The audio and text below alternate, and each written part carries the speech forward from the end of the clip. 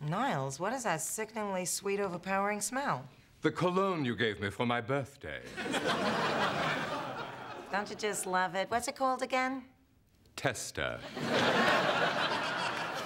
Say, wait a minute. Cologne? What's that, new oven mitts? And you're wearing a girdle. Miss Babcock is coming home from the sanitarium. This has nothing to do with her. I'm wearing it because I pulled my back. Oh, yeah, sure. And I wear a Wonder Bra because I sprained my breasts. Oh, hi, darling. Darling.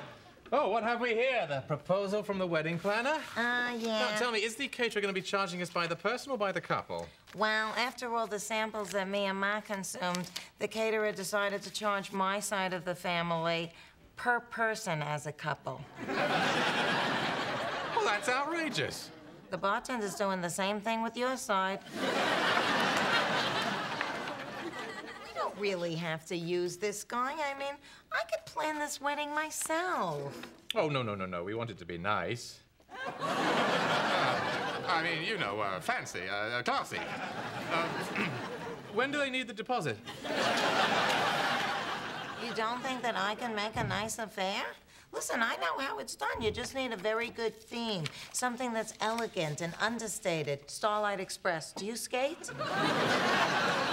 It's not that the Duchess of Kent wouldn't love to arrive at the dais on rollerblades, but... You're my princess. I want this to be the wedding of your dreams. But this is the wedding of my dreams. Sir, it's your brother with some urgent news. Oh, yes, Nigel, what is it? Oh, my God, I see. Yes, well, thank you for calling. Yeah, bye. What? That was Nigel. Apparently, last night, my father passed away. Oh, honey, I'm so sorry. Hello, I'm back! Well, what's with the sourpusses? Who died?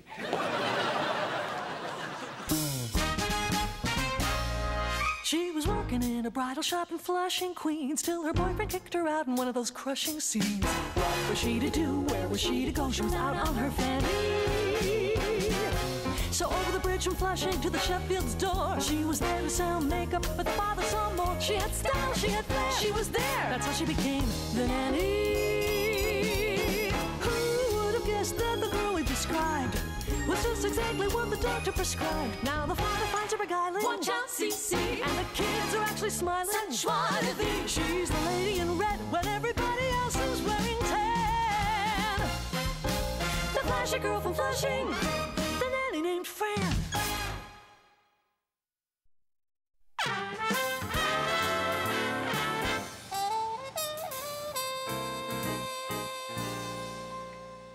Let's have the Sheffields in here, please. Chandler. Oh, thank you. Sit here. I'm just so embarrassed.